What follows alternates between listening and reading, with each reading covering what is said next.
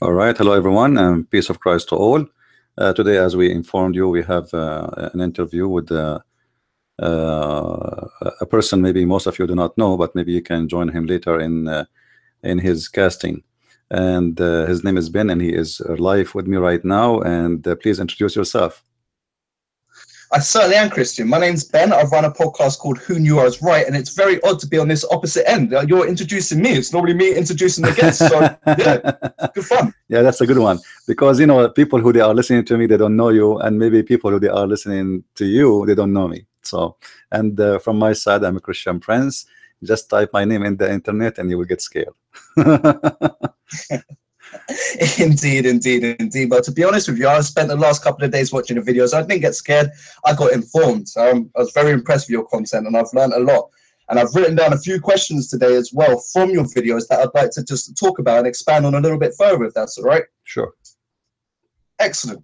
Well, just for the benefit of my audience and my show, I'm going to now introduce yourself, Christian. Now, I'm sure your audience are all going to know this as well, but just bear with me for all of 1 minute to make this all make sense my side. So let's have a second start of the day where he gets his microphone cable out of his chair. See, that's why I edit, you see, to get rid of that kind of stuff. But anyways, today I am joined by Christian Prince. Now, in order to give this man a proper introduction, I've gone to his Wikipedia page. And may I say, Christian, as well, you are my first guest that's had his own Wikipedia page. So, yeah, I'm honored. But it says, Christian Prince is an author and Christian apologist. Christian Prince was born and raised in a Christian family in the Middle East. He is a native Arabic speaker. After his teachers criticized his religion, he determined to study Islam and earned a degree in Islamic law, which is Sharia law, as we all know, and civil law. He is the author of The Deception of Allah and has posted hundreds of videos on YouTube showing him debating various Muslim scholars on Paltalk. Is that right? Paltalk? Paltalk, yes, Paltalk. Yeah. Paltalk, including Shia scholar Hushman al-Husseini, and he also uses as a pseudonym Christian Prince for his protection. Now, I'll tell you what, let's start off on that one. Protection. Do you feel you need some protection? Have you been subjected to any threats for criticizing Islam? The one who made the Wikipedia is not me. So this is what people believe. But for me, it's for more privacy. Not really. I don't fear no one. But it gives me more freedom. Like as an example, in the coming after New Year, I'm going to go to some countries around the world, and still I can go in Islamic countries and they will not know that this is a Christian Prince. So it gives me a great advantage of going anywhere and no one have an idea who is this guy. So it's not really as a protection as much it is it's better. But the person, like the person who made the Wikipedia page, I don't know, they said like hundreds of videos. I have thousands of videos. Not having it. That's like, come on now, give me justice. Thousands. Get on there and change it yourself and make it look that little bit cooler. Yeah, it's okay. Whoever make it, maybe he can fix it. Yeah. Indeed. Now, look, first question I've got for you today is, when did Islam first start playing a role in your life? You see, in the Middle East, when you grow up in the society, right away, since childhood, you start learning that there is something that's called a Christian and there is something that's called Muslims, and there is problems, there. And you go to school, the majority are Muslims, and you find yourself like a unique person somehow, and everything is against you. TV stations speak against you, radio stations speak against you, textbooks, everything is against you.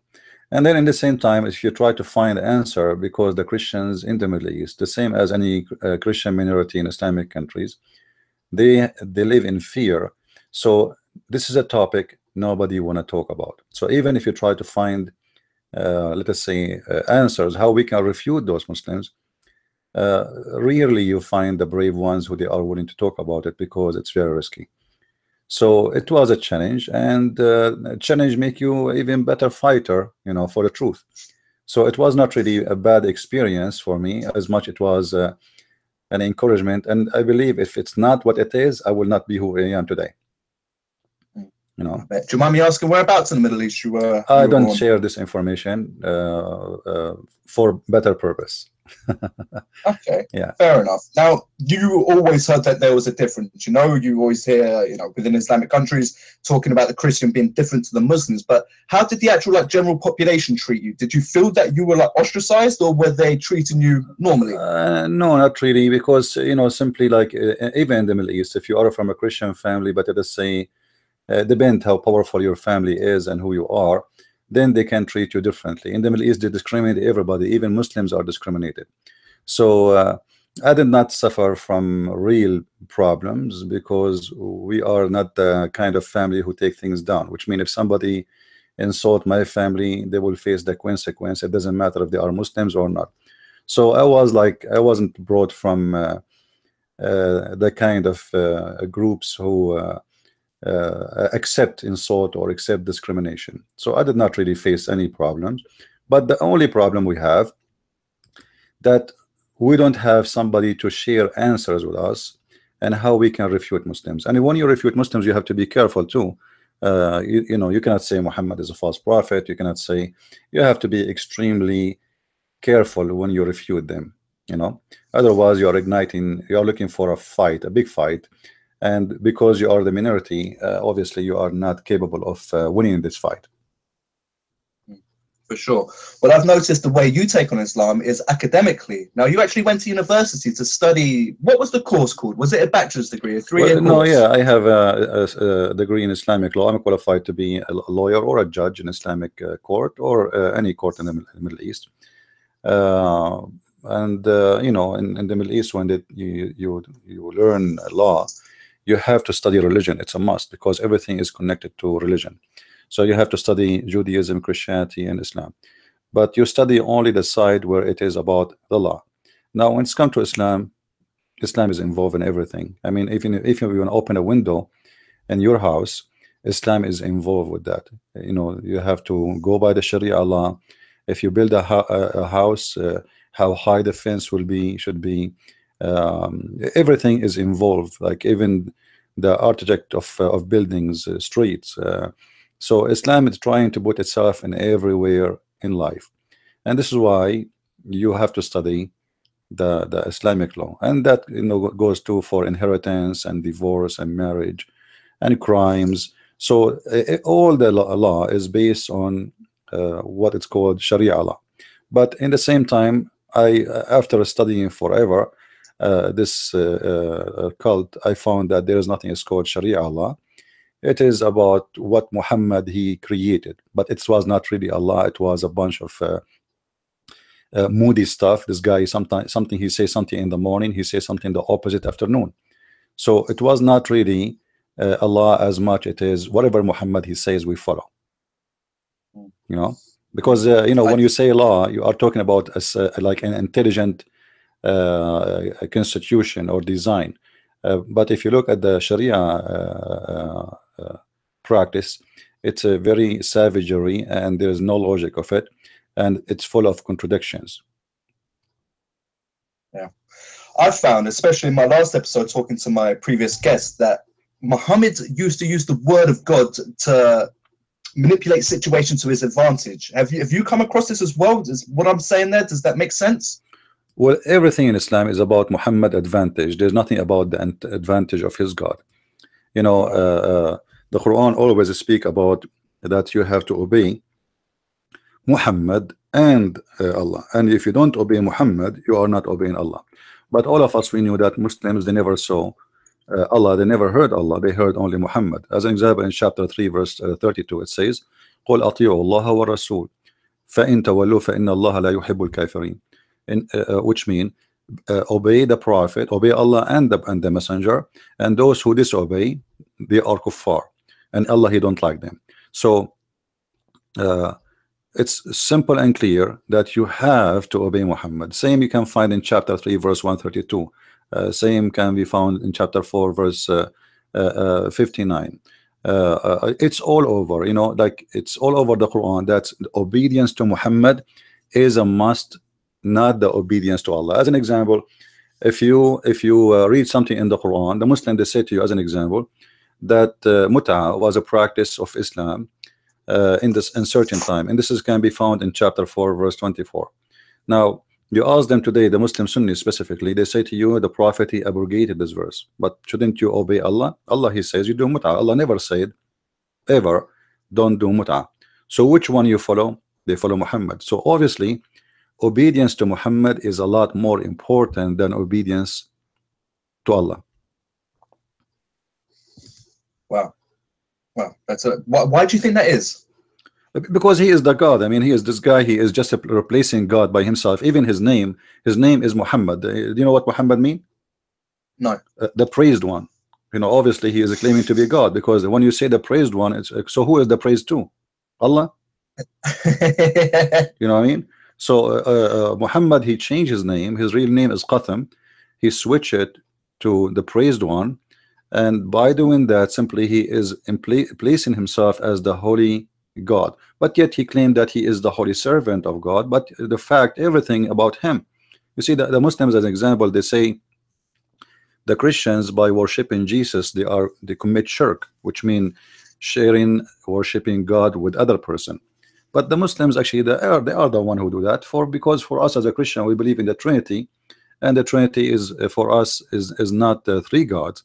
But the Muslims, they always associate the name of Muhammad with the name of their God.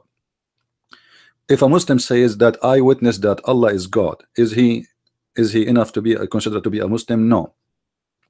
The Shahada have to be containing two names, the name of Allah and the name of Muhammad. Now, if Muhammad's message is about believing in Allah, so why he inserted his name next to the name of Allah? And how he is qualified to be next to the name of his God? And how he can say that if you want to be saved, you have to witness that there is no God but Allah and there is no prophet but Muhammad? What about the 124,000 prophet of Islam? What about we add their names to the Shahada? Because Islamic claim that Allah he sent 124,000 prophet and Muhammad is the last one according to the Muslims. So if the Shahada is a truthful, not about Muhammad being equal to God, then the Muslim, if they want to insult and they want to insert a name of a prophet, they should add all the names of the 124,000 prophet. What about the Muslim? They show us that Moses in his times told his people, Muslim they say Moses was a Muslim. Did Moses told the Jew that you have to say there's no God but Allah and Moses is a prophet? No. Did Jesus did that? No. So why only Muhammad? Obviously Muhammad is just a person trying, he plays himself as a servant of God, but he is above his God, and his God is just a tool for his money, for his sex, for his favor. You know, Muhammad make chapters just about his private part, about his sexual needs. Even Aisha, she said to Muhammad in the Sahih hadith, inni ara rabbuka yusari'u ila hawaka ya Muhammad. I see your God, he rush into your desire, Muhammad. So even Aisha, she noticed that Muhammad is a scam. You know, what kind of God he make a chapter saying that any woman she want to give herself to the prophet? I mean, why the prophet need women to give themselves to him? You know, what exactly that will do to God and to Islam? If this guy is interested in spreading Islam, is that how you do it? That any woman she can take off her skirt and she jump with you in the bed? That does not make sense. So obviously all the agenda of Muhammad is about him and him and him, and then Allah is just, you know, a name I use to give myself the authority. I've never thought about that before. I really haven't. The fact that Muhammad puts himself on parity with his God, that's crazy to think that he could even do that, and it just shows the ego of the man. Actually, he is more important than God. You know, the Quran says that inna Allah wa malaikatahu yusalluna ala nabi. Allah and his angels, they are praying on the prophet. Okay, how he is praying in the prophet? I mean, how that can be? You know, if God, you know, you see, God and the angels all doing one thing. They are praying on Muhammad and they are saluting him, and this can be found in chapter 33 verse number 56. The Muslim, they will say to you that this is the word yusallun mean a blessing. This is a false translation, but let us go with the Muslim false explanation. even if Allah and the angels, they are sending a blessing in Muhammad, that will make Muhammad the center of the whole universe, because the verse is so clear. Inna Allah wa malaikatahu yusalluna ala nabiyya ayyuha alladhina amanu sallu alayhi wa sallimu taslima. Who is left? Let us see. Allah and the angels are praying on Muhammad, and the believers, they pray on Muhammad and they salute him. So the whole universe have one person in the middle, and Allah and the angels and the believers in around him, all of them, they are doing one thing, praying on Muhammad. How that can make Muhammad a servant of God, I have no idea. Obviously he is God, because even Allah himself and the angels are in his service. You know, when Muhammad he have a fight with his wives, Muhammad he made a verse about that, you know, saying you know, if you don't repent from being against the Prophet, you know, Allah and the angels and the believers are going to be his backup, and this can be found in chapter 66 verse number 4. إن تتوبا إلى الله فقد صغت قلوبكما وإن تظاهرا عليه فإن الله هو مولاه وجبريل وصالح المؤمنين والملائكة بعد ذلك ظهير. So if you repent, speaking to the wives of Muhammad, what kind of God he need to make a chapter about a guy having a fight with two of his wives? I mean, do need God to be involved in this? You know, you see the Muslims, they say to us, they lie, they say there's Bernard Shaw, he said in one of his books, which is this book never been exist, it's just a lie, that Muhammad he can solve the problem of the words when he is drinking his coffee in the morning in 2 minutes. Wow. Muhammad he needed a chapter in the Quran to help him to fight his wives, and the verse saying that if you don't repent, you women, Allah and the angels and the believers, all of them, they are going to back him up. So what do you mean he can solve it? 2 women versus Allah and the angels and 1.4 billion, they will back up Muhammad fighting 2 women. What kind of man he is and what kind of God he needs such a support?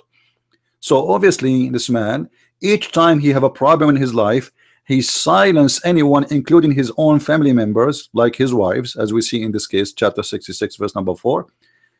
If you don't obey me, I will make a verse. And then God said, who dare to say we don't care what God said?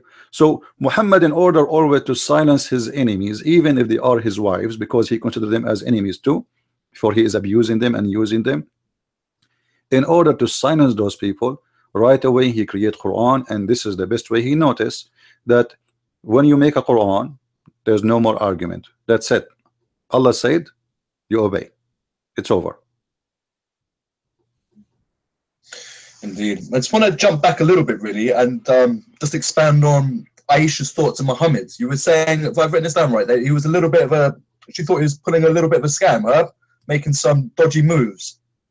Well, obviously, Aisha, she noticed that Muhammad is not being truthful. You know, why he made a verses saying that any woman she give herself to the Prophet. I mean, he have many wives, and then she noticed right away that this God, he rushed into his desire. And you know, the simple question we can ask for the Muslims: what Islam will accomplish from making a verse saying that God said that any woman she can sleep with the Prophet if she want? I mean, what the accomplishment for Islam? And this is only a license for Muhammad. Why Muhammad he can have those license? All of them, all the license of Muhammad, the private license, is about sex, money, and names. You know, like Muhammad, he have a special treatment in everything. Muhammad, he will be given a special river in the paradise.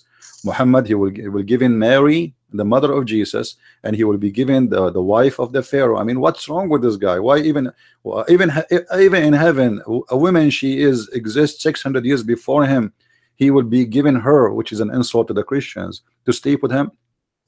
So this guy, he concentrate in his benefit, and he is above the law. The Muslim, they can marry up to 4 women according to Muslims understanding of the Quran. Okay, how many wives Muhammad you have? You ask any Muslim, he will say to you, oh, because he's a prophet. I never heard that because if you are a prophet, that's make you above the law. A prophet should be the first. Yeah, a prophet, he should be the best example and the first to obey, not the last one to obey. Yeah. Look, I've got a quick question. Yeah, let's say he's having a domestic argument with Aisha, and then he wants to have a revelation from Allah to justify his view. What type of period of time does he do? Does he go outside and come back in a couple of hours later and be like, just had a word with God? Does he go and retreat into his cave and then come back and say, I've received some more revelations? No, not this necessarily. is what I'm allowed to do. How can he then manipulate the word of God to his own benefit? First of all, there's no manipulating of word of God, because this is not the word of God. Okay, yeah. You know, this is just his own fabrication. This guy, when he say something, he says something and he create it. You know, he is very creative. At the same time, he is learning from old. You know, I have a book and I'm working on it right now about the roots of the Quran. You will see that at his time, many people, they accuse him that he is copying it from people who they are Christians, and some they are Sabians. And you know, Muhammad, obviously he is copying from those people. He learned a lot from them, but what he learned, he have to change a little bit of it so he can make it that he is not copying from them. As an example, if you go to chapter 16 verse 103, it says, and we know that those who they say that the one who is teaching him is a human. If you go and read behind this, you will find that they accuse him that there's a guy, as an example, his name is Addas, another person, and those are slaves who they are captured from Iraq, and supposedly they are either Nasara or Christians. And Muhammad, he used to listen to them, and he learned from them stories about what is called the Bible. But I believe most of the stories he learned from the Nasara, which is from the rejected Bibles, like there's books like nobody heard of, like the Bible of Paul. There is the Bible of Abraham, or let's say the section of Abraham where he go to heaven, and the story of Paul going to heaven. So Muhammad was learning those stories, and he used them to recreate stories from them, you know. And Muhammad always, he tried to say what will make him more convincing, but each time he tried to do that, he is not really successful. This is why he have a very hard time to make the Arab, all the time he was in Mecca, to believe in him. You know, when he went to Bani Thaqif, which is in Taif, they did beat him, they insult him. There's a guy, he said to him, if you are really a prophet, I will strip the Kaaba. The other guy, he said to him, strip the Kaaba, which is an insult, you know, which means the Kaaba, we will enclose the Kaaba, you know, which means I will stop believing in God, you know, if you are a prophet. The other one, he said to him, God could not find someone else to send to us except you. So obviously he was extremely unconvincing. And not only that, they throw rocks at him, they beat him, they broke his teeth, and even he took like he took a break for some time before he arrived back to Mecca, because he didn't want people to see what happened to him there. And he asked them, those people of Thaqif, what happened between us, keep it between us, which means what you did to me, don't talk about it. But those people, they talk, and the news left all over. So Muhammad was not convincing. Sorry, pardon to interrupt you, but these guys they believed in the pagan gods at the time. Yeah, they weren't Christians or the Jews down in Mecca. Well, you know, the history of that era is not really too much stable to consider them what they are. However, I believe strongly they are pagans too, like Muhammad, and they believe in the Kaaba, because the guy, he said to him clearly, if you are really truly a prophet, I will strip the Kaaba, which means they believe in the Kaaba. So but still, even those, because, you know, remember, Muhammad is a pagan, that's the same as the rest. Muhammad did not bring a new religion. They believe in Allah. The pagans, they believe in Allah. Many people, they think that the pagans don't believe in Allah. No, Allah is their God. Allah is their God, and they believe in the Kaaba, and they kiss the black stone. So what is left? What is left is that Muhammad, he don't want other gods to be around the Kaaba. He accepted only two, Allah and Akbar. Akbar and Allah, supposedly they merged to be one God. This is why when you see a Muslim, he says to you, Allahu wa Akbar. U in Arabic mean and, Allahu wa Akbar. You cannot say Allah and Akbar unless they are two. So Allahu Akbar are two gods. Muhammad, he merged them together to get as many as he can from the Arabian people to join him in his religion, for those are, let us say, the most important gods. And Allah himself, you see, Muhammad, he is shown his ignorance. Like, you know, if you go in the Quran, you will see the Quran speak about Baal, you know, and Muhammad, he said to the Arab, like, are you going to you know, follow Baal and forsake the best of the creators? By Muhammad, by saying that, he just confirmed that Allah is one of the creators, and he believed in that, and Baal is a creator, but he is not equal to Allah. So Muhammad don't understand who is even Baal anyway, because I believe Baal is just another name for Allah, but because it's a foreign language for him, so he could not understand what Baal is about. If you go to chapter 37 verse 125, says it clearly that Allah and Baal, both of them, they are creators, but Allah is better creator. So Muhammad, the Muslim, they try to present to us that he believe in one God. Well, obviously he don't believe in one God, because how many creators we have? Either if you believe in one God, then you have to believe that there is one creators. If you say he is the best of the creators, that's mean there is many creators, and then that's mean there is many gods. But now we have a competition. We have a better creator, we have less quality creation. It's like, you know, saying I like cars from Germany, but there's cars made in China. You know what I mean? So now we have two makers. One is German, is better than the Chinese, but that will not change the fact that both of them, they make cars. You know what I mean? Nice analogy. I like that. I like that. Before we move on, though, I think this is a good time to bring up the satanic verses. I think that fits into the whole Mecca and Muhammad, you know, chatting to Allah and coming up with something that benefits himself. So can you just talk a little bit about the satanic verses, please? You see, I am against using it as a word, as a title, satanic verses, because I believe all Muhammad verses are satanic verses. However, this is the one he admitted that it is from Satan. You know what I mean? So yeah, this is the one he admit that Satan he cast into his mouth, but all of it is from Satan. But if you go in chapter 22 verse number 52, it's very even the way Muhammad he speak, he have a, you know, he have a lack of intelligence. It says وَمَا أَرْسَلْنَا مِنْ قَبْلِكَ مِنْ رَسُولٍ وَلَا نَبِيٍّ إِلَّا إِذَا تَمَنَّى أَلْقَى الشَّيْطَانُ فِي أُمْنِيَّتِهِ. We never sent a messenger before thee, but he had the same problem. When he talked, Shaitan, he put in his mouth the words, and Allah will delete it. Okay, name for me, Muslims, the prophet who Shaitan put in his mouth words, and then Allah he deleted. And in the same time, that will be a contradiction for the Quran, because the Quran say clearly that Shaitan have no authority over the one who they are the good followers. Of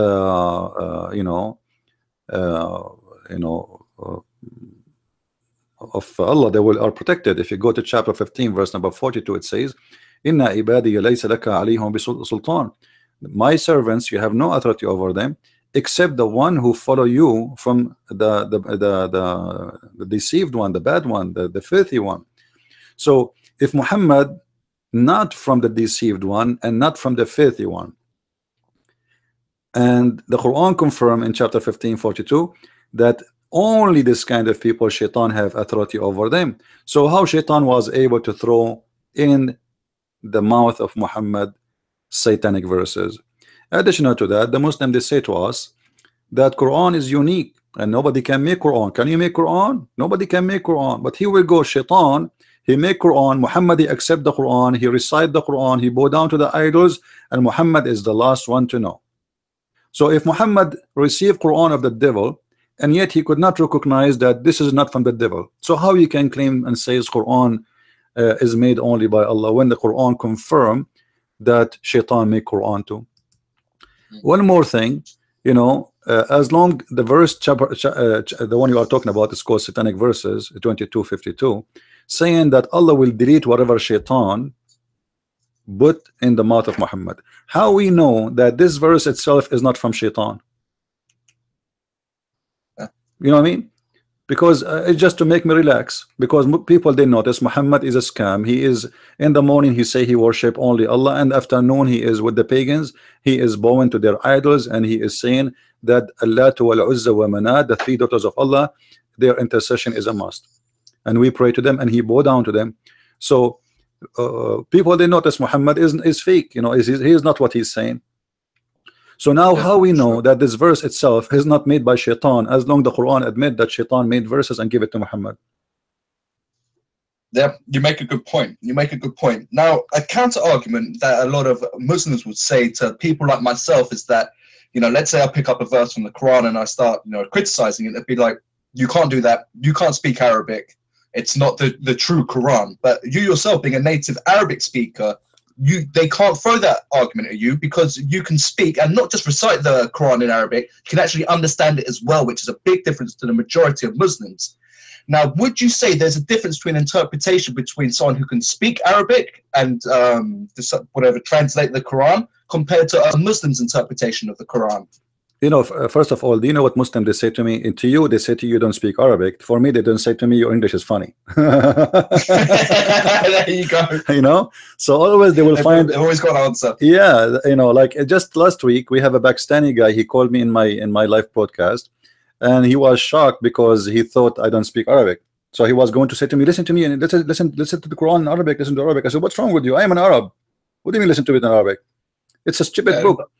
So yeah, so what the Muslims do, first of all, they bring somebody, he have a nice voice and he sing the Quran, and then they try to have an impact on you, or listening to a music like if you bring a singer, it doesn't matter what he is singing is going to sound beautiful because he have a beautiful voice, so yes. if you give someone you like his voice and he is very well known, if you give him the menu of a restaurant and he sing it, trust me, it's going to sound good. It's a menu, it's nothing there. And the Quran is nothing but a menu, but a bad restaurant. You cannot even understand what the Quran is trying to say, because the Quran is suffering from a flight of thought. As an example, many people, they say that the Quran have like Meccan surahs and Medina surahs, right? Yeah. And many people believe that Meccan surahs are the one who is peaceful, and Medina surahs are the violent one. This is not really too much accurate. If you have a deep knowledge in Islam, you will find that that's not true, because you will find that what is example in chapter of At-Tawbah, which is supposedly most of Muslims believe that this is happened in Medina. You will find that verses there, they are from the time of Mecca, which means the Quran is like a salad. It's not really, we cannot say these verses or those chapters are from this and this chapter, etc. But Muhammad is make it clear. If you go to chapter 9 verse number 46, it says, and if they wanted to go out to prepare for war, they will, but even if they will, but Allah, he don't want them to go because they will lose, so stay with the one who stay. So the Quran tell us why Muhammad is not going for war, because he knew if he go for war right now, he will lose. He is not qualified to win a war. So people wrongly, they think that Muhammad was peaceful when he was in Mecca and he was harmful when he was in Medina. Muhammad is Muhammad. But the whole different is, I am weak right now and I cannot do it, so I wait until I can do it. And the Quran confirm, like as an example, it says that you cry not for peace as long you are the uppermost, and this can be found in chapter 47 verse number 35. فَلَا تَهِنُوا وَلَا تَدْعُوا إِلَى السَّلْمِ وَأَنْتُمُ الْأَعْلَوْنَ. Cry not for peace when you are the uppermost. So the whole idea is, when I am the uppermost, I will not go for peace. When I am not the uppermost, no problem, I go for peace, but this is temporary. And that is the mentality of Muhammad. Now the interpretation of the Quran is a different story, because Muslims themselves, they cannot accept each other interpretation. This is why the Muslims, when they finish an article or trying to make a book about Islam or to give interpretation for the Quran, they say at the end, Allah knows best. Allah knows best as a statement is just like disclaimer, you know what I mean? So you don't kill me. Yeah. Like because he will know right away there's some people they might even seeking killing him for what he said. So even the scholar, in order to protect himself by disclaimer insurance, he says Allah knows best. So they say to him, how you say that? This doesn't mean that, etc. They say to him, do you see? I told you Allah knows best. You know, and then you will find that the Muslims agree about not to agree about what the verse mean, and this is the only agreement they have. And the reason for that, the Quran was not really in Arabic. The Quran never was in Arabic. The Quran was an Aramaic book, and what we have today is the converted version of the Aramaic book. And this is why you will see the Muslims, they are so confused about understanding tons of verses in the Quran, because simply this is not an Arabic book. And then when they try to explain it, then they start guessing, what does that mean? You know? Okay, I've got a quick question for you then. Correct me if I'm wrong here. Uthman, a third rightly guided caliph, he was the one who got rid of all the other versions of the Quran. Now, he wanted to have one text to learn Islam from, essentially, and everything else he just wanted to burn and get rid of. So there was just one book to go to. So he didn't want the controversy that was associated with the different Christian Bibles and the different chapters there. How did he go about compiling that then? And what was there a lot lost? Like, what did Uthman actually do? You see, what we have a story about Uthman, I believe, is not too much true, because we don't have a book of Uthman. Do Muslims have the book of Uthman? They don't. Yeah. So how we can be sure that Uthman, he made this book we have, or the Muslim they print in Saudi Arabia? And there's many versions of the Quran exist right now. As an example, if you go to Morocco, the Quran is different from the Morocco from the Saudi one. When the Saudi get the oil, they start printing a version they accept to be the version of Uthman book, but nobody have the Uthman book. So speaking too much about Uthman, there's no proof of it that Uthman book is exist. Secondly, Uthman, according to Muslims, he burned the Quran, as you said, because obviously those other Qurans are different, and that will raise many questions why they are different. And who is Uthman? Who gave the authority to Uthman even to do so? You know, the Muslim, they get angry from a person who burned the Quran when the first one who burned the Quran was their caliph. Yeah, that's a good point. Which doesn't make sense. But the Quran says that the one who will collect the Quran is Allah. You know, it's not Uthman, it's not even Muhammad. This is why in the beginning, like there's a statement that says, we fought them for collecting it, for writing it, and we fought them for preserving it, which means it was not really Muhammad did not say that to write the Quran, did not say that. In chapter 75, verse number 17, it says, Inna alayna jam'uhu wa Qur'anahu. It is on us to collect the Quran and to recite the Quran. So Muslims, for them, it's not their duty to collect the Quran. Same time, what is the Quran of Muhammad? Why we need even the Quran of Uthman? You know, because remember, Uthman, he just like he's a companion of Muhammad, and there is no way that Muhammad he have a book, and then the Muslims don't have it. I mean, okay, you say to us that the Christians corrupted their book. You could not preserve the book of your prophet for a few years after his death. You know what I mean? There's tons of places speaking about Muhammad. He have Quran. As an example, in the Hadith, Aisha, she said that when Muhammad he passed away or died from poison,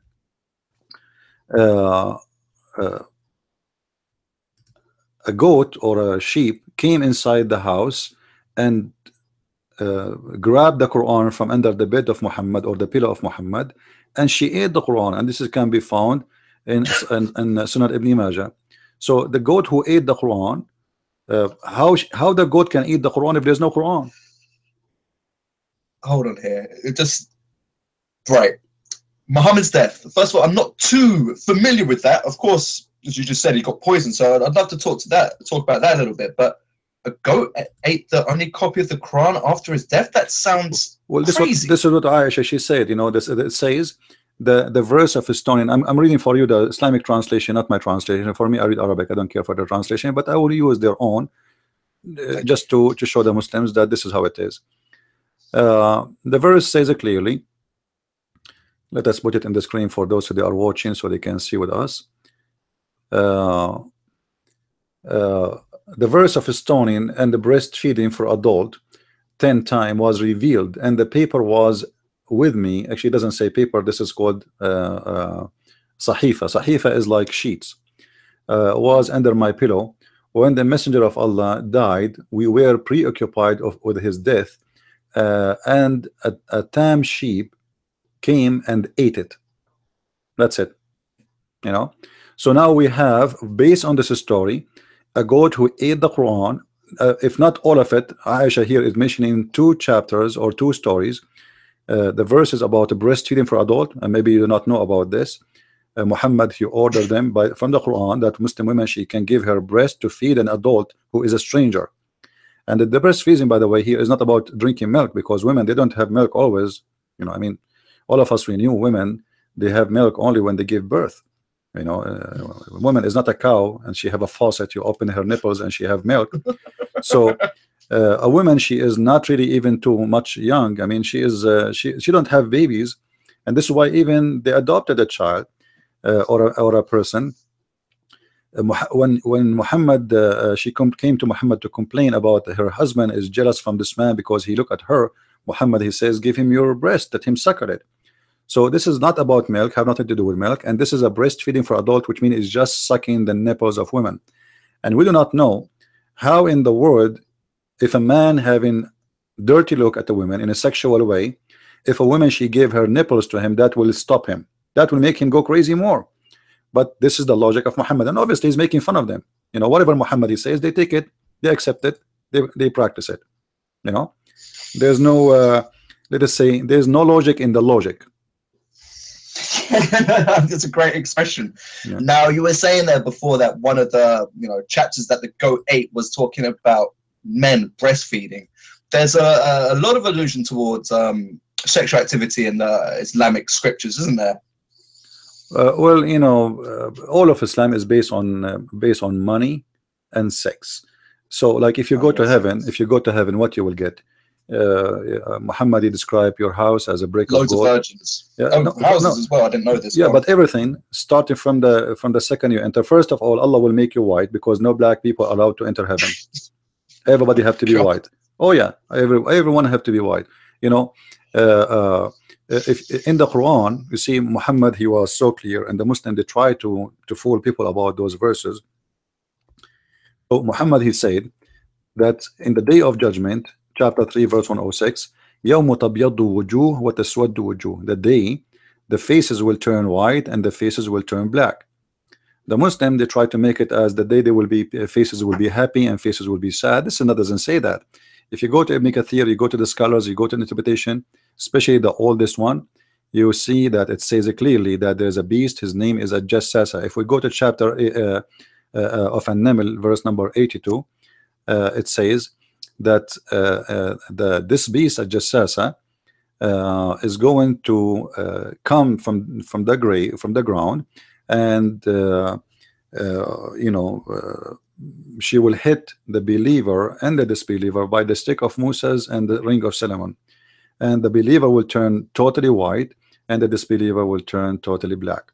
So it's literally about being black and being white. And Allah, and not only that, when people, before they enter paradise, people, they sit together, and then right away they will not notice who is a Muslim, who is not. How? Because he's white. So when you see a black person, that means he is a bad person, he is a disbeliever. And when you see a white person, that means he's a good Muslim, he's a Muslim. So Islam is extremely racist religion. As an example, Muhammad, he says, وَقْتُلُوا كُلَّ أَسْوَدٍ بَهِيمٍ, kill any black animal, pure black animal. And he said, when they asked him about why he ordered to kill black dogs, as an example, he said the black dog is the devil. Now I challenge any Muslim to tell me why the black dog is the devil. Now about sex, we did not cover the point of sex. So racism about being white, this is why Muhammad, he promised the Muslim men very white women to the point you can see their bones. And he promised them that you will have gold and silver in the heaven. Even your house will be 1 brick of gold, 1 brick of silver, and the land will be from rubies, and your house will be made from pearls. Then the virgins, and those virgins simply they are sexually made for the purpose of one purpose, which is sex. But I find the story is very stupid because additional that it is a fiction, and you know, but imagine all women, imagine somebody, he came to your door now in earth, and he delivered to you, you know, delivery, shipping coming from Hong Kong, and he opened the container and you find 70 women or 80,000 women, but all of them they have one name and they have the same eyes and they have the same look. So what the point? That's a good point, isn't it? I mean, all of them they look the same. They all of them they have a name Hur. They don't have names. Their name is Hur. All of them they have the same face, the same eyes. All of them they have black eyes and etc. All of them they have the same shape. All of them in one age. All of them in the even the breast size is the same, exactly copy paste.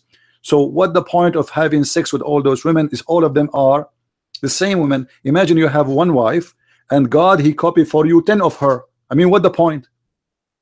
Yeah. You know, that makes no sense. I never knew that. It's a madness, you know. This Islam is a religion of stupidity, and the more you are stupid, the more you believe in it.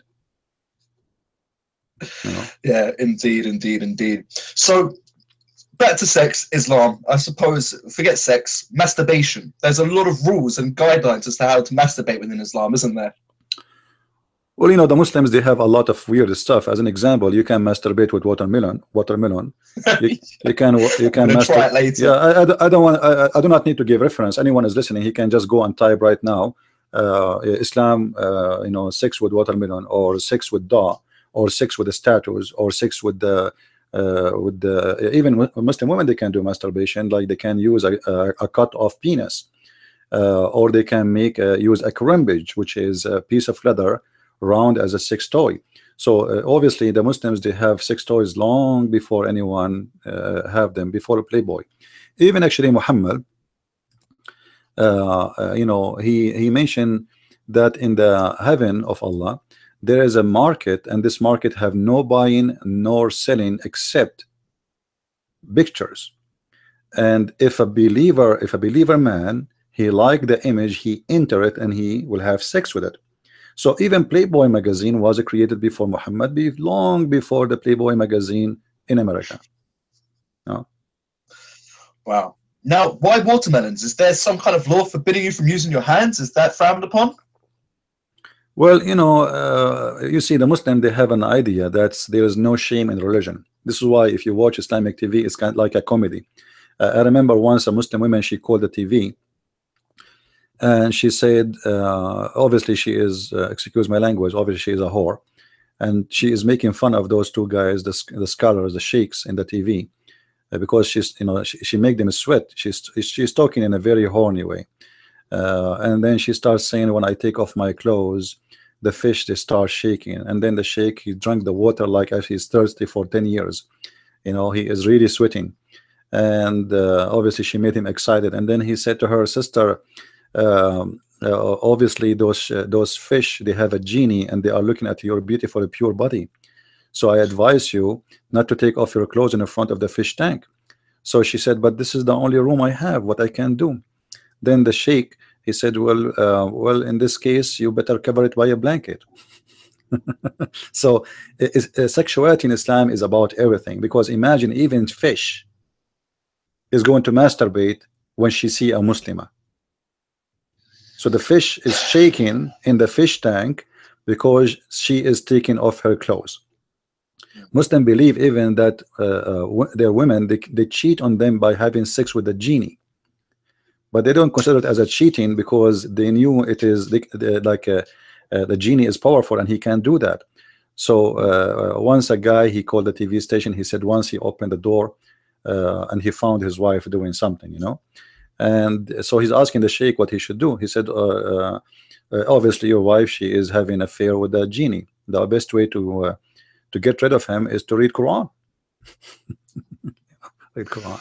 That's nuts, isn't it? Now, look, what's the logic behind Muslim women wearing burqas and things along those lines? Because, you know, I've kind of understand it in my head, but I've kind of a little bit confused, let's say. Is it to stop the men from just being over sexually compulsed, if that's even a word, to go on, you know, have sex with them? Or is it to kind of like prevent the women from molesting the men? Like, what's the deal? It's to stop men from being sexually attracted to women and just going crazy?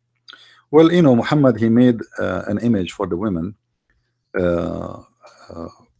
as a devil.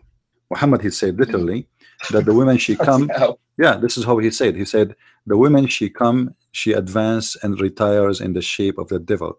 So one of you sees a woman, he should come to his wife, and for, you know, that will reveal what is in his heart. So Muhammad, he told them clearly that all women are shaitan. Just by seeing a woman, you are seeing a shaitan. So no matter what you do, you are going to be excited by looking at the women. That's what it is. And Muhammad, he mentioned that women, they have many awra. Awra in Arabic, it is something shame to show. You should not expose in public. But you see, the awra we know usually, it's like your private part, you know, or the women breast for women. You know, like to show, revealed things should not be revealed. But in Islam, all the women is a awra. Muhammad, he says the women, when she get married, she cover only one awra, which means she secure one part, that is her vagina. And when she die, she cover all.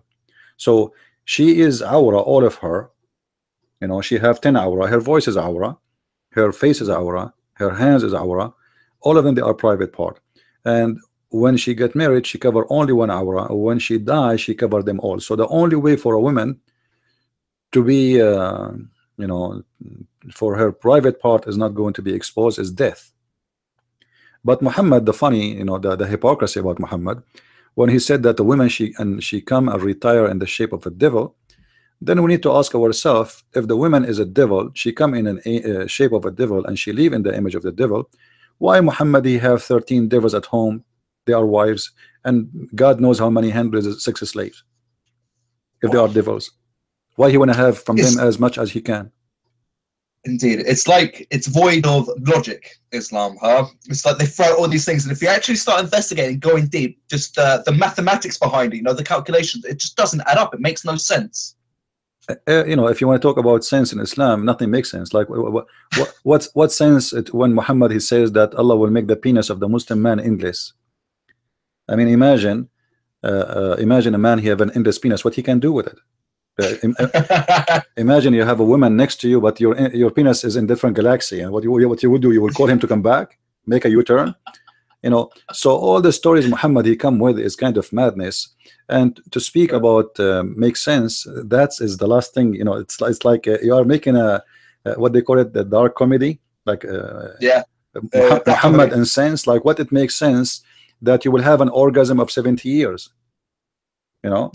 It's pretty much your life, huh? Yeah, like, you know, you go to visit Muhammad, you know, you knock at the door, you know, Muhammad is having orgasm, you can hear him. So you come next year. Next year you come, you know, you go around the world and you come back, and then you knock at the door, Muhammad is still have orgasm. You come next year, the year after, and the year after, and the year after, and Muhammad is still having orgasm. You go and you swim, and you make a you visit Hong Kong, you visit Philippines, you visit Japan, you visit Sydney. You come back, Muhammad is still having orgasm. I mean, how in the world we can speak about logic when it's come to this man? It's true. It's amazing he had time for anything else. Yeah. What you know? Well, Muslims, you know, always Muslims, when they hear things which is really obviously stupid, right away they will say to you, those hadith are weak. Anything you say to them, it's weak. It's weak. Now, if we say to the Muslims, what is logic in the Quran to describe for us the boobs of the women? Hadith is weak. Anything we say is weak. Is the Quran is weak? Why we need to know the size of the women boobs in the Quran?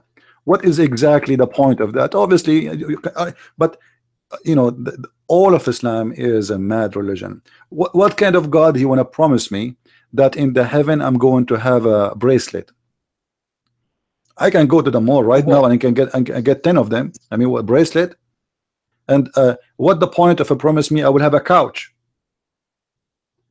You know, come here. These are the incentives. These are the incentives. Yeah. So you die, go to heaven. Yeah, I mean, get a bracelet and a nice couch. So those, you know, you go to heaven and then you find there a couch. I mean, that's it. That's it. Yeah, come here in America, you know, drive it through like during the day, or they collect garbage, and you will see how many couches in the street, and they are new. You put TV, you put TV here in the street, nobody take it. Big screen TV. So, you know, couches, bracelet, pillows. I mean, pillows. Allah, He promising me pillow. You know, so the promises, obviously, they are made for those Arab who they are poor, Bedouin.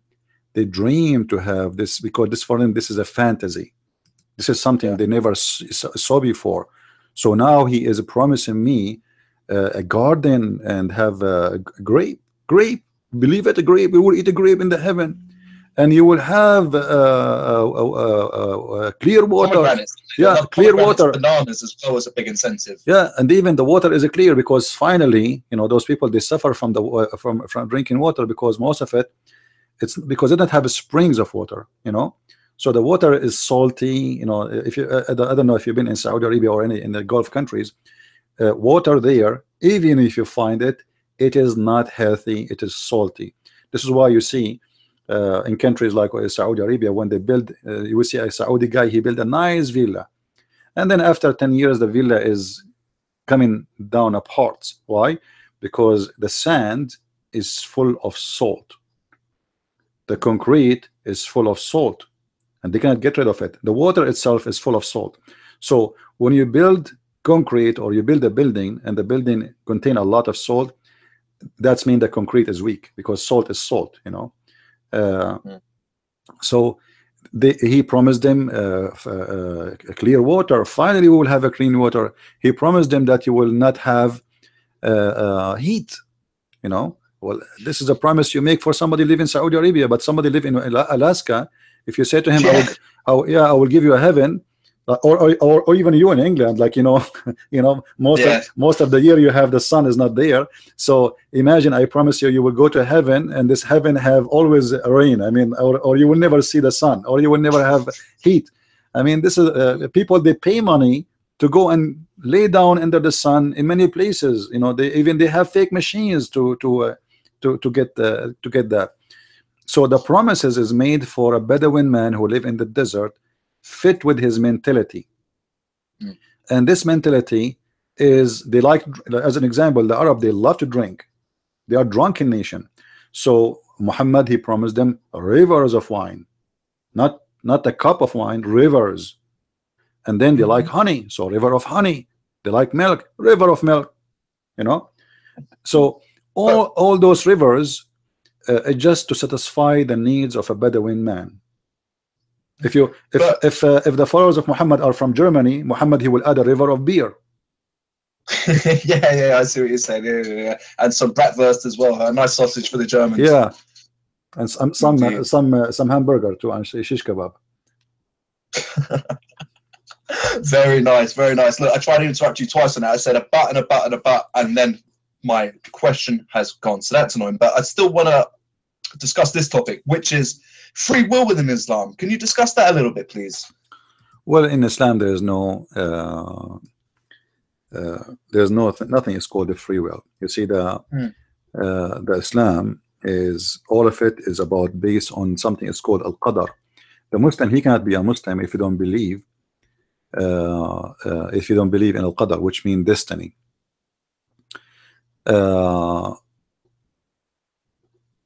All the Quran is based on this. As an example, Muhammad, he make it so clear that when a person, before he is born, Allah, he write his destiny many years before he come to existence. As an example, there's a story in the hadith about Moses and Adam. They have a debate, they have an argument. Moses said to Adam, let me put it in the screen so people, they can see it. Moses says to Adam, because of you we are out of paradise. So Moses, he said to Adam, he said to Moses, do you blame me for something Allah He wrote for me in my destiny 40 years before He created me? So even the sin of Adam was not a choice for Adam. And Muhammad, he says, and this is how Adam was able to overcome Musa's argument. So the correct answer is the sin of Adam was not his choice. It was written for him 40 years before his creation. And this is the hadith in front of us for those who they are seeking reference in YouTube. 40 years before the creation of Adam, Adam, he commit, Allah, he wrote for him his sin, and it says there, are you going to blame me for which Allah had ordained for me 40 years before my creation? So which is very stupid, by the way, because if Adam, he commits sin and that was the plan of Allah, and Allah is the one who wrote the sin for him as a destiny, so why Allah, he punish Adam and kick him out of heaven? It doesn't make sense. But as we said, nothing in Islam makes sense.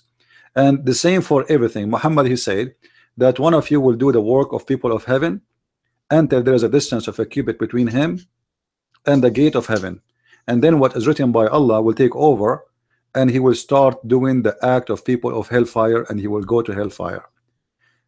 And then he said vice versa, when a person, if you doing the act of hellfire, and then what is written all his life, the deed of hellfire, and then what is written by Allah will take over, and then he will start doing the deeds of paradise, and then he enter paradise.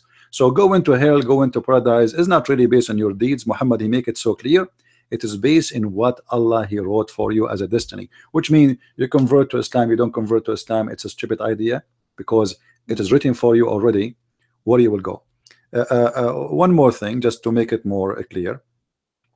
There is a story of a child who died, and Aisha, she said to Muhammad, there is there is a paradise for this child, for he is a bird from the birds of paradise. I mean, this guy, he's just an infant, he died, and he will be in heaven. So Muhammad, he rebuked her, and he said to her, don't say that, for Allah, he created for heaven, who is for heaven, and who is for hell, before he created them.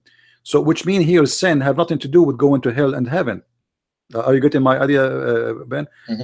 He's an infant, he's a child. Aisha, she said it clearly that this child, he did not even reach the age of committing sin. But Muhammad is still did not like what she said, that he guaranteed to go to heaven, for he, Allah, he decided, he wrote his destiny before he created him. So the idea of Islam is a full of contradiction, as we said before. In one place says that if you commit sin, you go to hell. If you obey Allah, you go to hell, blah blah blah blah. And then here we see a child who is a son of a Muslim family, and yet he will not go to heaven guaranteed, because Allah, he wrote before he created him if he will go to heaven or he will go to hell, but yet he have no sin. In the Bible we find the opposite. Jesus said, if you don't become like those, the little ones, you will not enter the heaven. So which means the children are going to go to heaven. Muhammad, he have a totally different idea, that heaven have nothing to do with your deeds. However, by the way, in different places he contradict himself. He speak of deeds, like the Quran says, those who do good deeds, etc., etc., etc., paradise for them. Here we find the opposite. And this is I've got a quick question, and can you just see if I got the right end of the stick with this? So if there's no free will within Islam and Allah's already got everything planned out for you, people who then go and do horrible terrorist atrocities and go murder people in the name of Islam and actually get away, not get away with, but actually do commit murder people for their fellow Muslims, do they think, well, because he actually achieved this attack, it was the will of God and he did God's asking, and then how can I judge him because this is what God wanted? Is that correct? I don't know if you watch any videos of ISIS with the translation, but in Arabic they say in chapter 8 verse number 17, you did not kill them, but Allah is the one who killed them. وَمَا رَمَيْتُ إِذْ رَمَيْتُ وَلَكِنَّ اللَّهَ رَمَى. I did not shoot my arrow, it was the arrow of Allah. So when the Muslim, he taught in the Quran, and this is Quranic verse, this is not a hadith. When Allah, he told them, it's, yes, it is you, you hold the sword, it's you who killed them, but in fact it's not you who killed them, it is Allah. It is not you who shoot, it is Allah. And the verses in the front of those who want to read from the Muslims, in case they are listening. You see, we don't say things without proof and reference, and we make it clear for everybody. So you did not slow them, it was Allah who did slew them. And you did not shoot, it was Allah who shoot. So what is left of the crime? Nothing. It is Allah who did it. And but when it's about a crime, you see, the Muslim, they have two sections. Crime is to kill a Muslim. But it is not a crime to kill non-Muslims. The Muslim, they lie to us. They say the Quran says if a person killed an innocent man as if he killed all mankind. That verse is about killing a believer. Okay. Yeah, they lie to you because they don't know Arabic, and you do not know that you don't have a good knowledge in Islam. So they quote always, even Obama, he was quoting for us this verse, but this verse is not about killing non-Muslims, because Muhammad, all his Quran, chapter 9 verse 29, there's many verses clearly saying go and fight those who don't believe in Allah and don't believe in Muhammad and last day, etc., from the Christian and the Jews. That's the reason why, because they don't believe in Allah. And Muhammad, he sent the 3 letters to 3 kings saying convert or else. Aslam taslam. You wanna be safe, convert. And here we see that Allah is saying to them, it's not you who slew them, it is Allah. It's not you who shoot your arrow, it was Allah.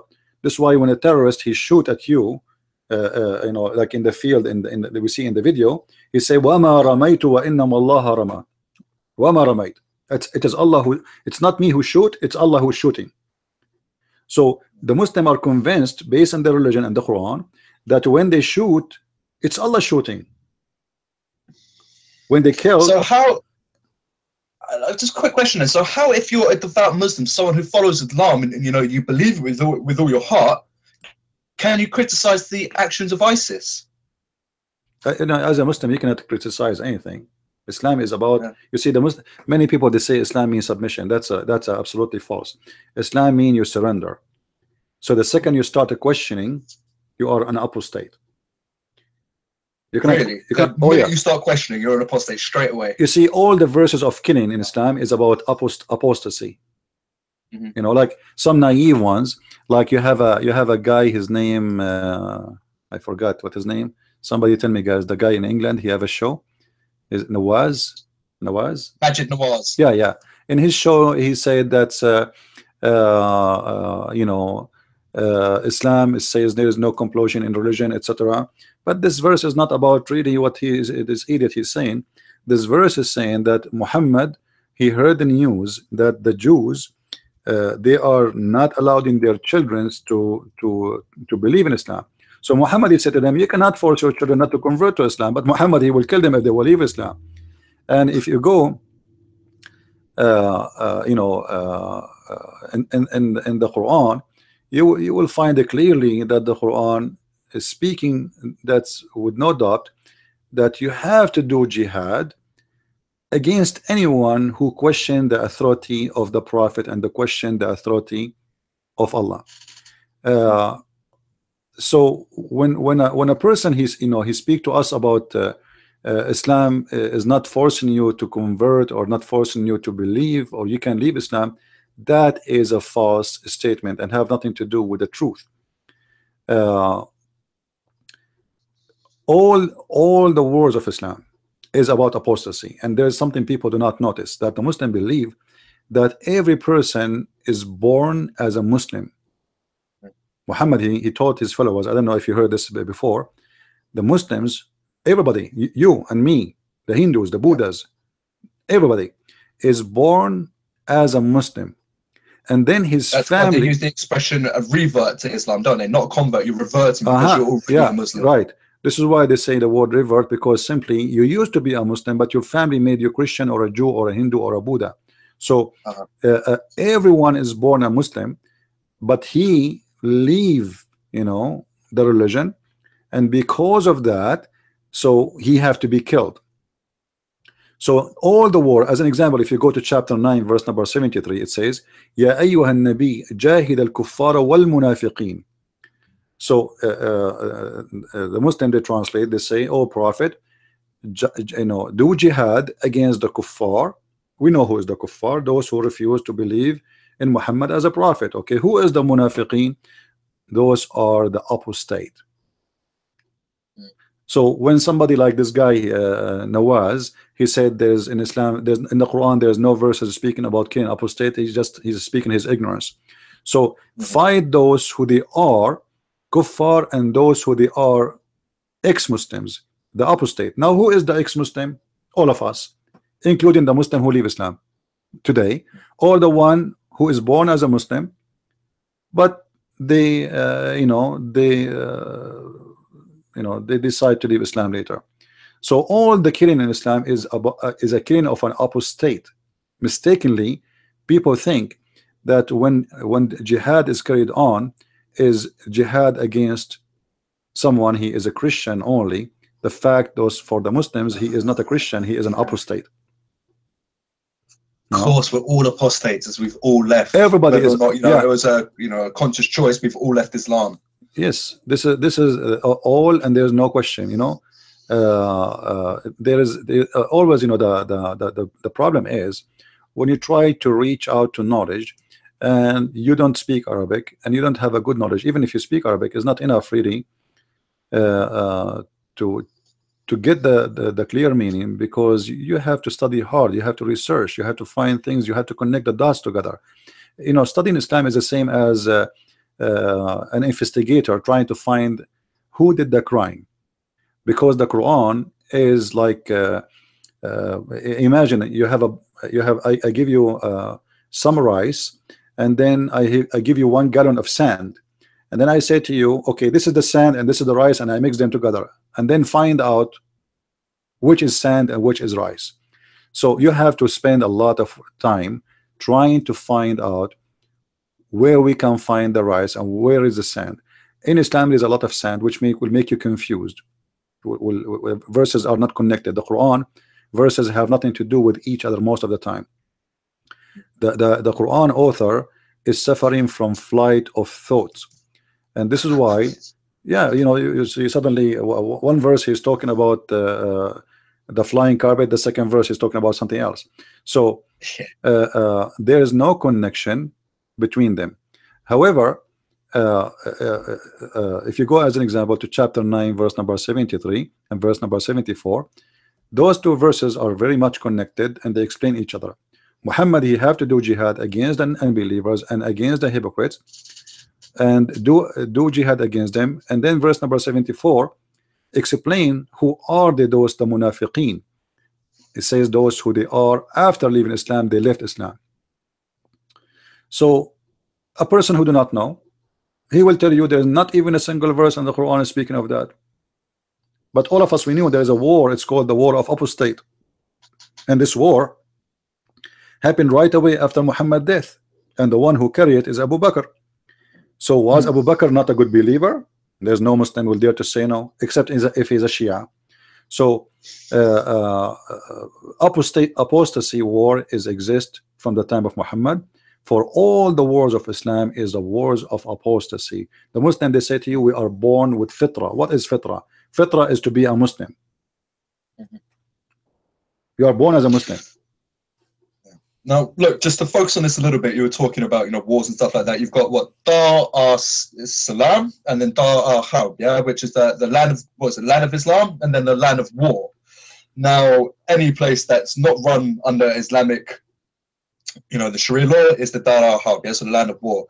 What do you feel, if that's the case, if that's how they look at us, how do you feel about the rise of Islam in Western countries? I believe the rise of Islam, if we can use that term, exists because of the Western ignorance. You see, the Western, they sponsor Islam for a long time, and until now they are doing that. If you go in any media TV stations, like just last week I saw a news about UK police promoting Islam in a video. Is that correct? Yeah. Okay, how do you do that? I mean, it's a madness. So we don't want to speak about the rise of Islam. We want to speak about the rise of the stupidity in the West. Islam. Oh, wow. I'm honest with you. Put. I'm honest with you. There is no place for Islam in the West unless there is a stupid people in the West, and this is what we are suffering from. We have a lot of stupid, ignorant people who have no idea what they are doing. They are bringing the devil to their houses, and they are seeking destruction of their own countries. Otherwise, Islam have no place anywhere. You know, go to Saudi Arabia. Where is Islam? Even in Saudi Arabia, terrorists have no place. So how come they can find a place in England? I just saw in the news that 454 fighters of ISIS, right now as we speak, they came back from Syria to England. How you allowed them to get in? 400. We don't think twice. Yeah, almost 500 fighters who they are trained for years how to make bombs. You know, you will have fun. You will have a lot of fun in England soon. So 500 people you allowed them to get in. How this happened? Where is the intelligence? Where is the police? Where is the government? Where is, obviously the West is suffering from big problem. Islam is not the problem. The problem is the Western who have no idea what they are doing. You see, like imagine you bring me a cobra in a box, and you say to me, don't open the box, there's a cobra there. All right, and then I open the cobra box and I give her a name, and I think it's a bet. It's a cute. It's a cobra. You know, the cobra is a cobra, and this is exactly what the Western are doing to themselves. So I don't want to play in the Muslims and the rise of Islam. I don't believe there's something that's called the rise of Islam, but what happened, you see, the atheism attacked Christianity for the last centuries in Europe. So Western, they became empty, and the believers are, you know, not many. So Islam found, you know, and like you grow in a family, and then you start searching around you and looking around you, and if somebody want to believe in a religion, what is the religion is available? The atheist, they fought Christianity and they will not even allow it to breathe.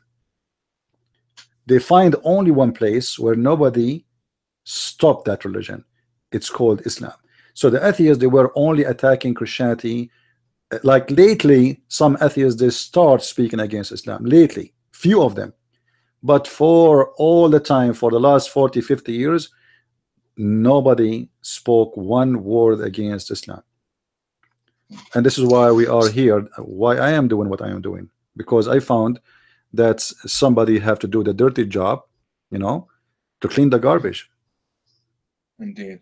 Well, look, you're doing a great job doing so. Why do you think after the 9/11 attacks, then it was George Bush coming out and referring to Islam as the religion of peace and all of this? Why was this narrative put into the mainstream when it was obviously quite apparent that these guys are here to cause us harm? You know, as I said, you know, the West is suffering from stupidity, not from intelligence. You know, like, you know, not only this, each time the Muslim they attack you, like lately they stopped doing that. But if you notice, in the last almost 10 years, each time the Muslim they do an attack, one of our prime minister or president, doesn't matter what country in the West, like all the way from Australia to Canada to USA to England, right away you will see the prime minister, the minister, the foreign minister, voluntarily he says Islam means peace. I mean, like even Obama, each time they attack, he said, do you remember the crusade? The crusade, exactly. The crusade is the best thing happened to the European, because if not the crusade, all of Europe will be Muslims long time ago. It was the crusade who stopped the Muslims. People don't want to see the truth that the crusade, they taught them in schools that the crusade are bad, they are criminals, they are disgusting. The crusade is the one who saved Europe, and this is the truth. You know, ask yourself, how come for the first 6 centuries after Jesus we never have a crusade? We never have a crusade. Needed. We have a crusade only after the Muslims attacked us. So the Muslim attacked us, and then when you attack back, you are the bad. I never heard of anyone speaking about the attack of the Muslims, but they speak against the crusade. And this is telling you that the mentality in the West was one-sided, run by the liberals who tried to put Christianity down. So what they have, what we can say about Christ, we cannot say much really. Christ did not do something bad. So now let us find something. It's the crusade. But the fact what the crusade was the best thing that the European they did in their history. Now for sure there's mistakes, and it's a war, there's always bad and good, but the crusade is what saved Europe to be Europe. And now because the Muslims, they don't face a crusade no more, they face a bunch of ignorant who have no idea what Islam is about. They've been taught nothing about it. And not only this, the media, the prime minister, the president, he keeps saying Islam is a wonderful religion. Muhammad was a peaceful man. Islam means peace. So, and even you see a church priest, a has come back. He invite Muslim to teach children, Christian children, how to pray to Allah.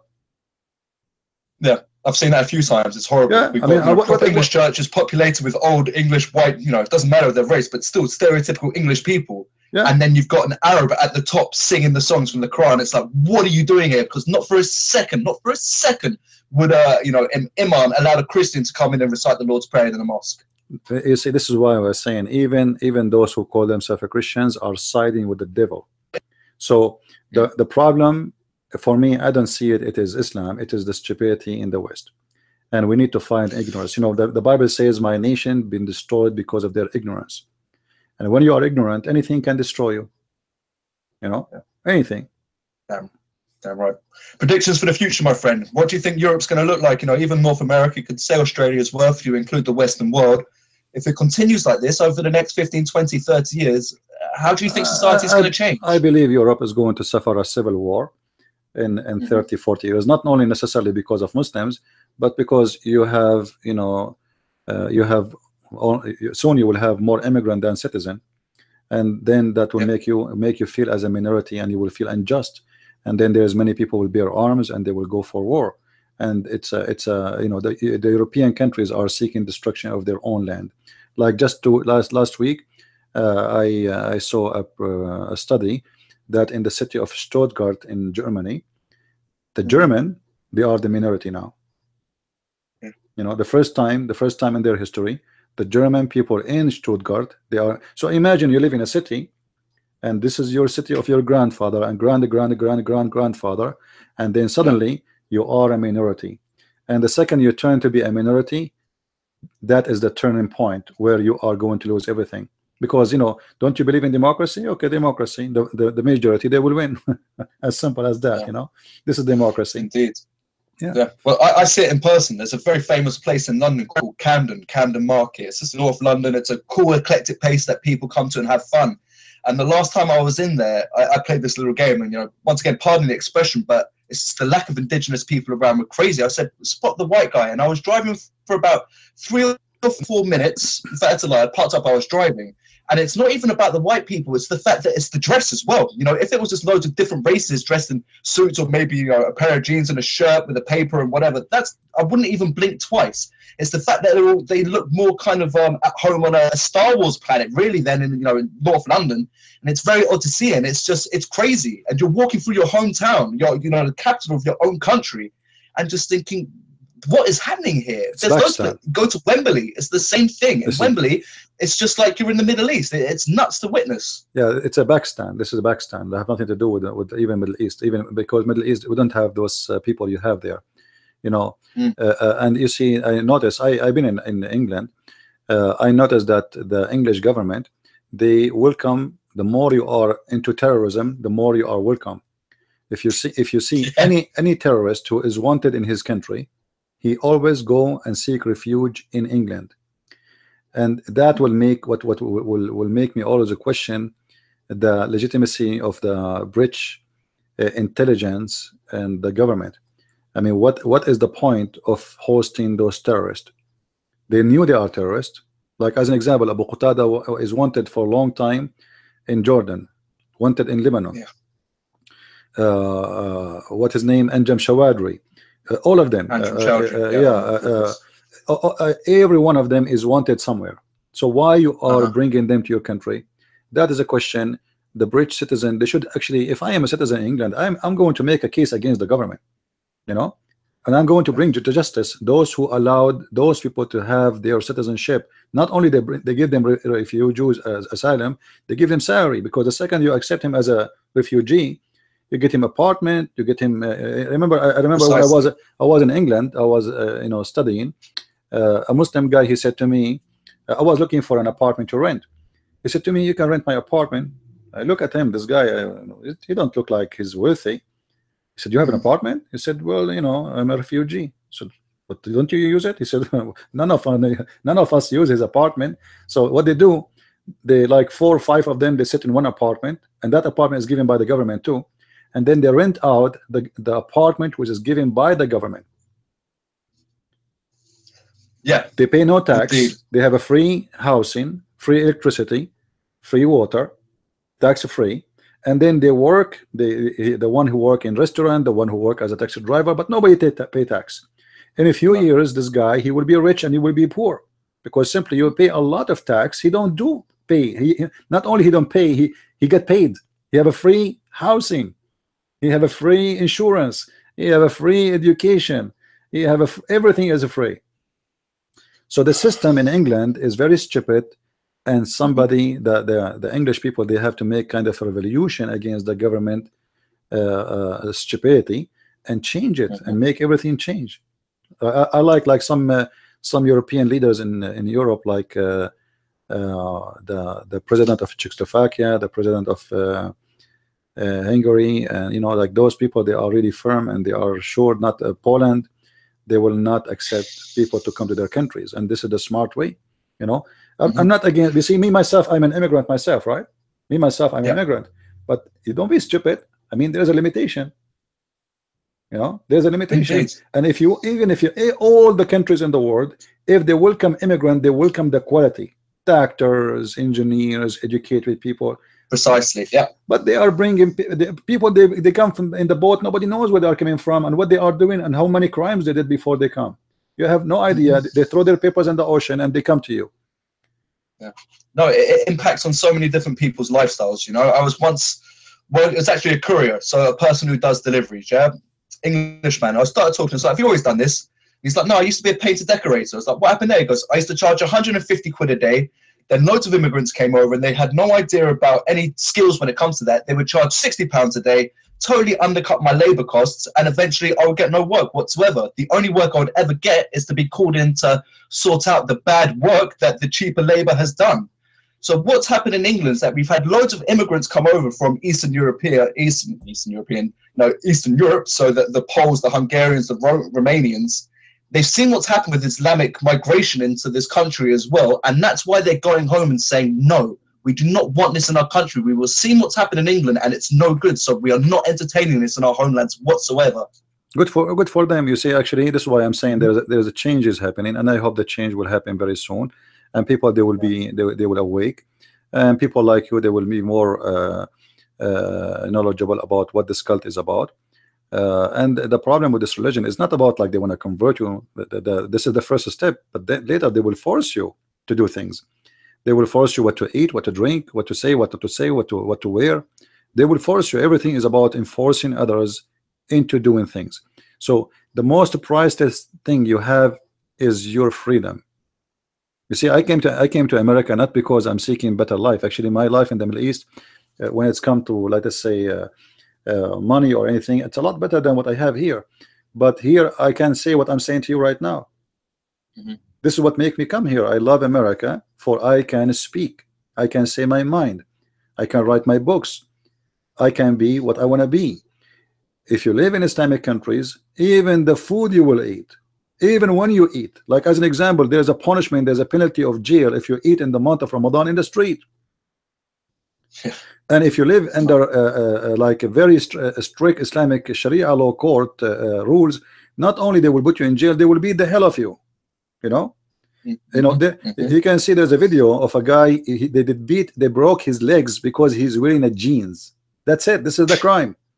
You know, they break his legs in public. They gather the people in the middle of the square of the town, and they start beating his legs with big 4x4 wood until they broke his legs because he was wearing jeans.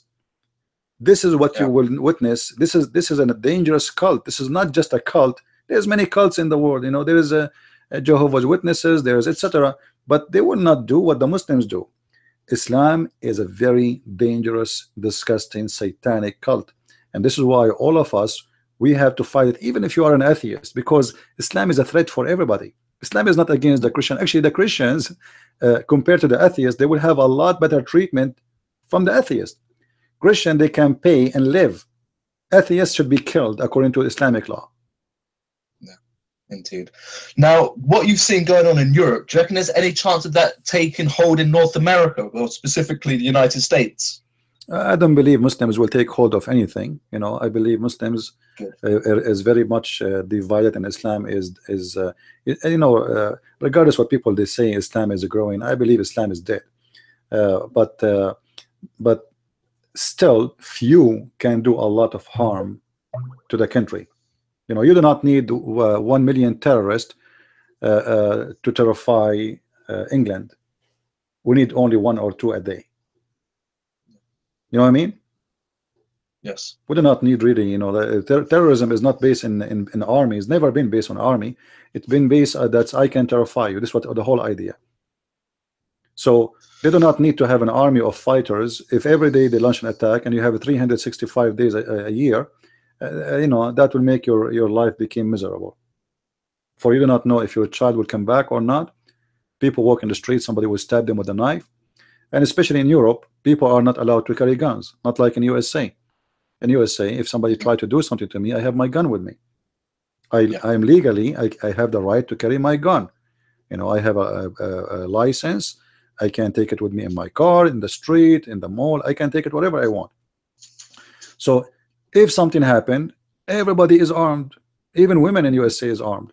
So terrorism, this is why you see the Muslims in USA, when they attack places which is people are not allowed to carry guns. As an example, the attack in Florida happened in a gay club, and those are gays anyway. They don't carry guns, you know, they carry their ass. Yeah. So this is how it is. So they carry places, they carry the attack on a places where people they are not too much into guns, or they are not allowed to have guns. But if you know, if when they knew that everybody have guns, like now in the street where I live, who dare to shoot? I mean, who in the world dare? Nobody dare, because if you shoot, everybody will shoot at you from every direction, you know. I mean, yeah. You hear this as well in America, that people are more reluctant to beat their horn, because we do it over in Europe, it's fine, but in America, you hoot the wrong person, he might have a gun.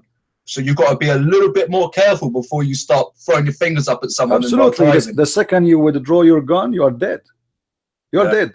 You know, it's mean you are committing suicide, because somebody is going to shoot you, and obviously you don't withdraw your gun to say hello. You know, nobody would withdraw the gun just to scare people. It's just to do it. So the second you use your weapon, you're gone. You know, and when a criminal, he knew, like, you know, this is why I don't like cities which they allowed only, like they say, the guns are not allowed.